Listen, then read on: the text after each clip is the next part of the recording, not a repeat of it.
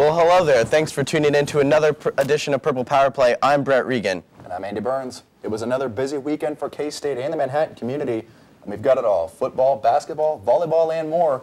But we start things off at the high school level, where Manhattan High looked to stay undefeated. That's right, Andy. After last Friday's heroics against Junction City, the Indians entered the 6A playoffs as the #1 seed facing Mays. Our very own Cody Bansimer has the recap.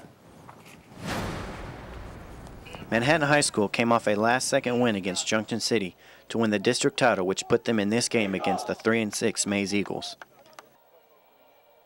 Manhattan High School was a perfect 9-0 coming into the game and a #1 seed, and that is how they would try to stay.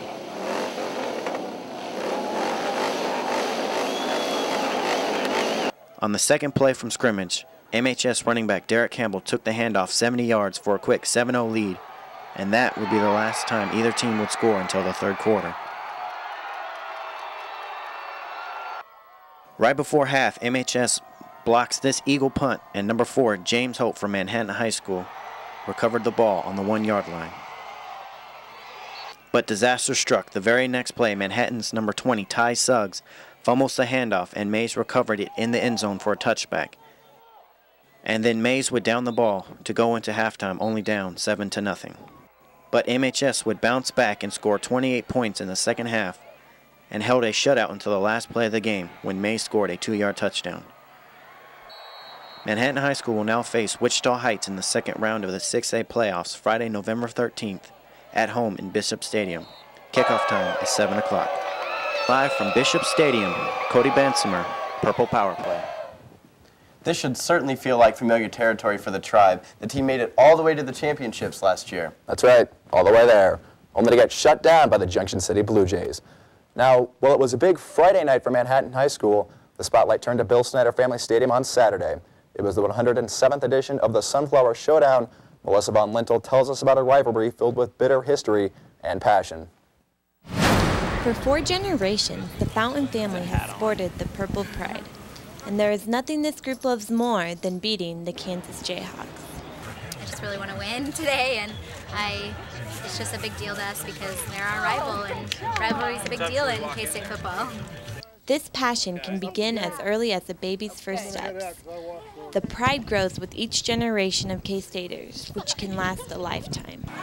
The Fountains aren't alone. The parking lot around Snyder Family Stadium was chock full of folks ready to see the Cats run down the Jayhawks. Some students see this rivalry face-off as the biggest game of the season. It's like 2 teams that have been blood, sweat, and tears for the whole year to this one moment to somebody got to win, somebody got to lose. Somebody got to win. We don't know who's going to lose, but we know who's going to win. Win, purple. Purple, let's go, K-State, yeah! And many alumni bring their families to the Sunflower Showdown to show them this great tradition. Every year it happens, K-State and KU fight for bragging rights for their school and for the fans that watch, hoping for a victory against their biggest rival. Melissa Von Lintel, Purple Power Play. So the fans were definitely pumped for the battle. Let's find out how the players responded.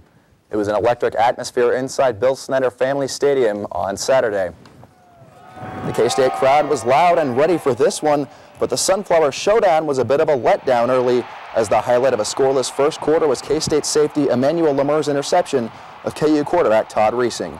On the first play of the second quarter, K-State kicker Josh Cherry's 47-yard field goal put the Cats up 3-0. KU, though, would answer right back as Reesing hits Desmond Briscoe on this 17-yard touchdown pass. With KU ahead 7-3, it was Reesing who would give K-State some much-needed momentum.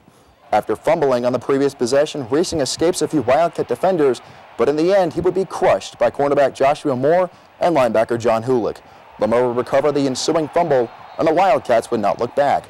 After the fumble, K-State would mount a 3-play, 43-yard drive capped off by this 31-yard touchdown pass from Grant Gregory to Lamarck Brown that put the Wildcats up 10-7 going into the locker rooms. In the third quarter, the Wildcat rushing attack would take charge as running back Daniel Thomas punished the KU defense all day. Later in the drive, he fools both the cameraman and the defense on this 5-yard touchdown run. With K-State ahead 17-7 late in the fourth quarter, even Willie's got trouble keeping his composure on the sidelines. But composure was no problem for Gregory as the quarterback keeper would seal the deal for Kansas State, who brings the Governor's Cup back to Manhattan for the first time since 2005. And what a great victory for the Wildcats as we take a look at the current division standings. Brett, it's been a while since you've seen a picture like this. Yes, it has. The Cats are atop the board. They hold a half-game lead on the Nebraska Cornhuskers with a 4-2 division records. That means the North Crown will likely become a two-horse race between K-State and Nebraska. The November 21st showdown in Lincoln will be a pivotal game. A victory over the Huskers captures the North title for the Cats, but if the Wildcats fall to the Big Red, Nebraska has to lose to both KU and Colorado if the Cats are to come out on top.